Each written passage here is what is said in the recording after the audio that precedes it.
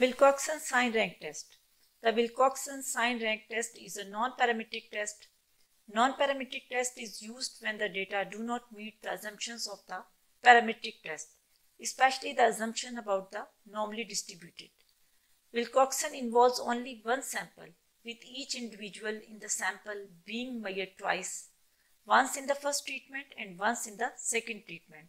Let's take an example. A group of researchers want to know the effectiveness of exercise among patients with hypertension.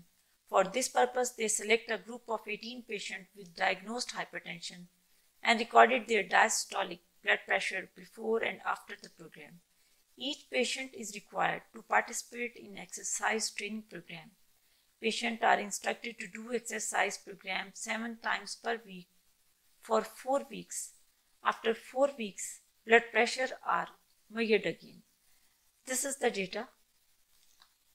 This column indicates the blood pressure reading before joining the exercise, and this column indicates the blood pressure reading after joining the exercise program. Let's enter data in SPSS. This is the variable view of SPSS. You will just enter the name of the variable blood pressure pre-test, pre-exercise, and blood pressure post-exercise, and here you will select the measure ordinal, and here measure ordinal. Go to data view. In data view, this is the blood pressure pre-exercise and this is the blood pressure post-exercise.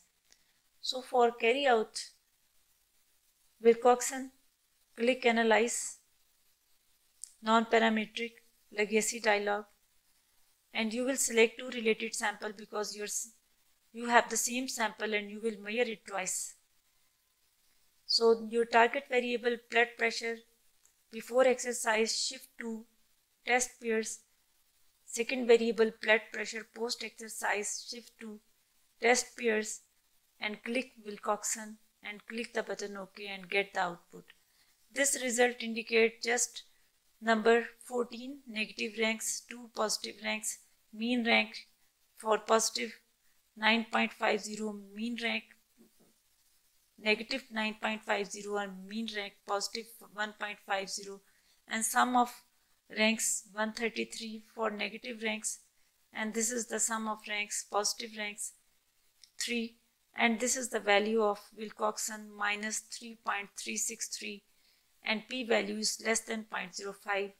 This result indicates there is a significant decrease in diastolic blood pressure in post-test due to exercise program. This is all about the conclusion of the study.